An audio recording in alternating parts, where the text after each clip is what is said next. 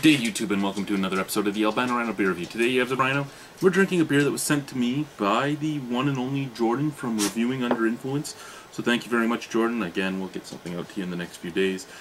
This is recorded the day after the beer mail showed up. This is from Belgium. It is Rodenbach. It is Rodenbach Classic. It is 5.2% alcohol by volume.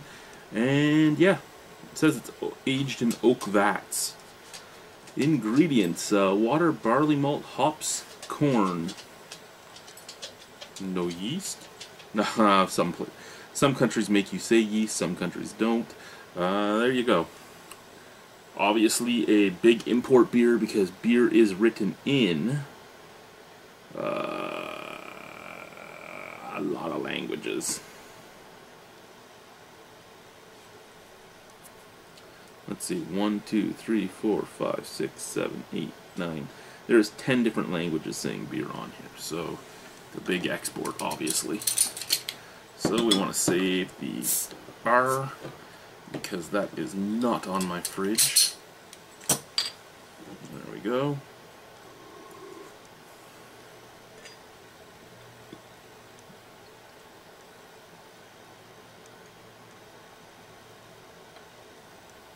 Frank, get out of there. Woo. That is one pretty beer. I mean, seriously, that is a pretty beer. It's hard to get a light on it because we're actually during the day for the first time, so these fluorescents aren't the best. But a nice amber, little mahogany brown. Amber up here, more browny down at the bottom. Beautiful looking beer. Nice head. Let's see if we can create any more. It's a little bit of a off-white mocha head. Yeah, that's nice. No real snap, crackle, pop. It smells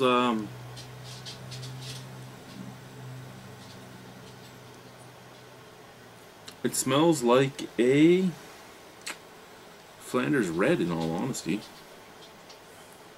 I was told this is the classic, but it really does smell like a Flanders Red.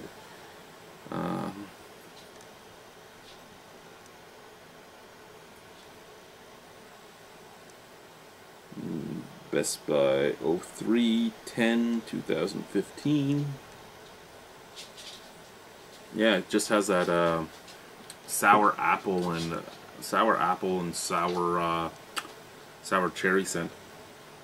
A little bit of vanilla, lots and lots of malt. Let's try it. Cheers.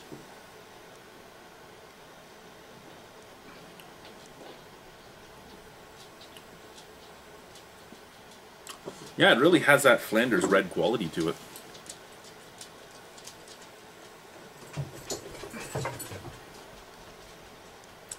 A nice malt build. A very nice malt build. Creamy, caramelly up at the forefront. Then you get a beautiful, like, cherry, raspberry, apple flavor, and that just fades into a slight tartness, which then fades to nothing.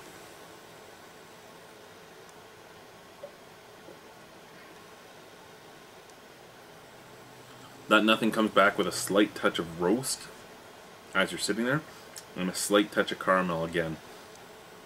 But really, it's almost full-on clean at the end. This is sessionable.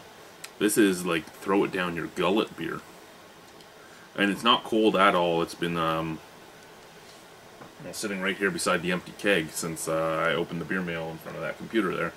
So it's just been sitting on my floor in the basement. It did get cold last night. It got down to like +1 last night, so the basement floor was probably a little cool. But yeah, interesting beer, very interesting beer. Very good beer. I wish I could get this here. Rodenbach you can get at the beer store, but only in kegs. Now that I've drank it, I know I could put a keg back of it. But I don't know if I'd want to spend that kind of money on a keg when I can get a 20-liter of something. When I can get a 20-liter of something local for $100, I don't know if I'd want to spend $300-400 on a 30 to 50 liter of something like this.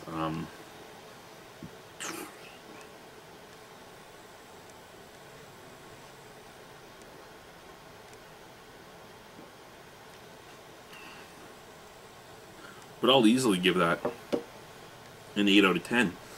Not because it's, oh my god, amazingly tasty, but it has everything I look for in this style of beer. I don't even know if this is a Flanders Red or not, but it just screams Flanders Red to me. It's just not as sour, but everything else just screams that to me. But I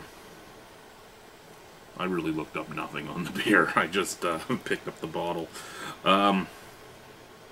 Yeah, if I could get bottles of this here in Ontario, and if it was the same price range as, say, it was the same price range as the stuff from